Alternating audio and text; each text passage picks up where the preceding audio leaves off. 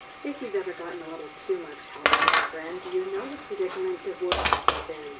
Joseph Joachim was one of the best violinists of the day. Brahms wrote a concerto for him. Well, it's not a very good day for a motorcycle ride, but it is a good day for some motorcycle maintenance. So here's a little problem that's been bugging me for quite a while, and it's the case of the loose gear shift lever. Now, as you can see, there's quite a bit of play there, even though I've replaced the bearing and the seals, and there's no wear on the shaft. Turns out this is pretty common. Almost any old airhead will do that. So what's the solution? Okay, we're going to start by removing the retaining clip that holds the ball end in place. That can be easily done with a screwdriver, like so. That's what it looks like.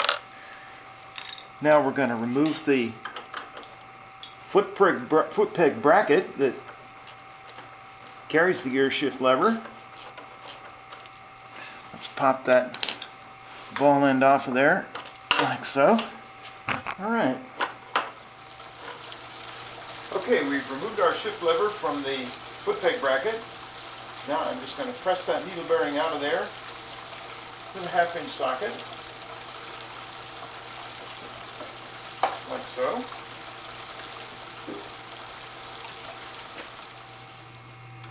Okay, what we want to do now is measure up the bore size and the pin size to fabricate our bushing. Now the bore is going to be the same as the outer diameter of this bearing, which is just 18 millimeters. And the shaft that it rides on looks like 12 millimeters. So, this is a piece of Delrin, which is a very tough, self-lubricating industrial plastic.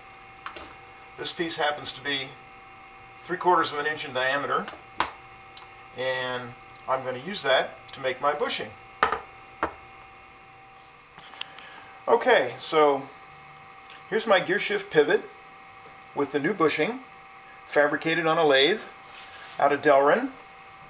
Here's the old bushing, which I removed. Now I want that bushing to fit tight on that pivot because I want the motion to be on the larger diameter, which makes for a better distribution of wear and also makes for a sturdier pivot. I've also used this 25 thousandths thick industrial shim stock to make a small round shim, which is going to protect against any wear between the pivot and the mount. And now we're ready to mount it back on the bike. Okay, so there's our shift lever mechanism all assembled. I've used a little bit of moly grease on there just to keep things nice and smooth, and it's ready to go back together. Okay, there it is. A nice tight gear shifting linkage. Now all we need is some good weather.